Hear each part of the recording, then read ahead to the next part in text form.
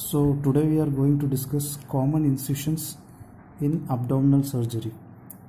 So the first incision is called the midline laparotomy. It is called the midline laparotomy. So the incision would be like this.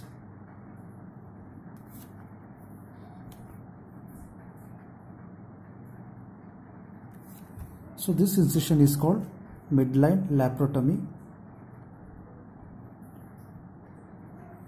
Midline laparotomy.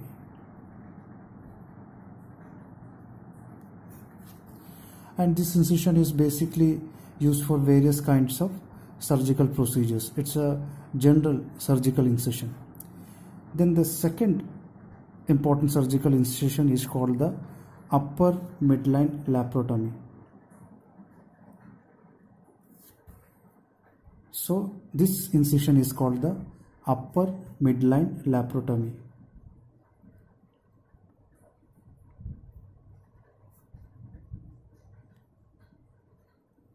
Upper midline laparotomy.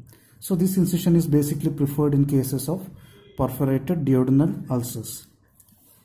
Then the next common incision is the lower midline laparotomy. So this is the midline laparotomy, this is the upper midline laparotomy, and this is the lower midline laparotomy.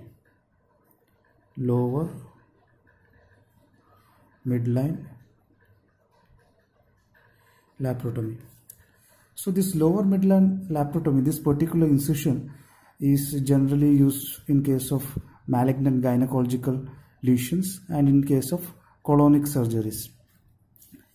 Then the next incision, a very important incision, which is called the Gridon's incisions. Gridon. Gridon's incision.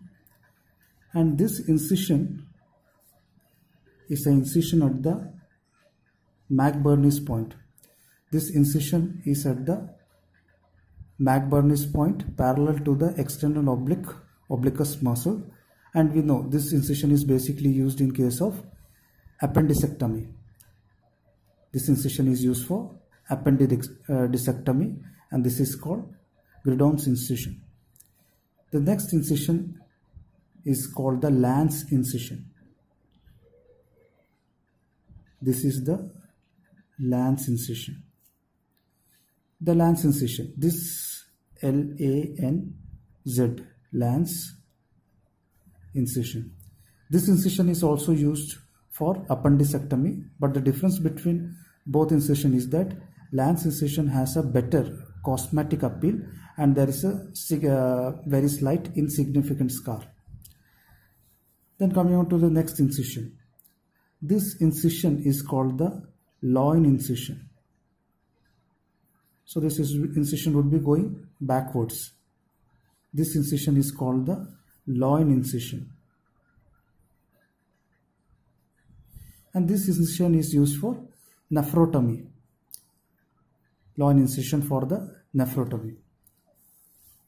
Another incision, very important incision, is the Kocher's incision. This incision is called the Kocher's incision. K-O-C-H-E-R''S. Kocher's incision. And we know this incision is used for open cholecystectomy, that is removal of the gallbladder which is infected in case of cholecystitis. The Kocher's incision. The next incision is called the double Kocher's incision. This would be the incision. So because there are two similar lines similar to that of Kocher's incision, this incision is called the double Kocher's incision.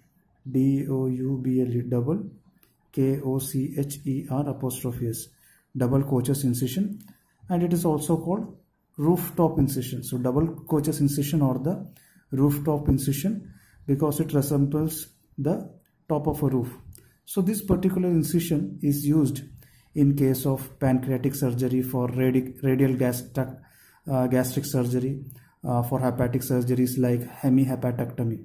So this double coaches incision can be used for wide spectrum of surgical procedures.